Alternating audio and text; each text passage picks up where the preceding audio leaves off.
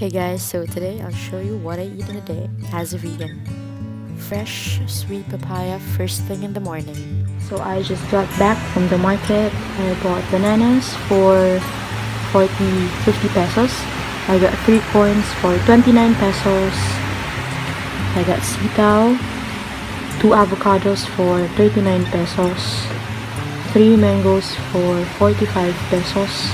I got gabi, I bought carrot, eggplant, pechay, and 2 kilos of sweet potato for 40 pesos.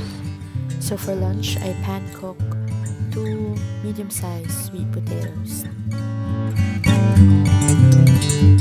To go with the sweet potatoes, I also made some scrambled tofu with mushrooms and black beans.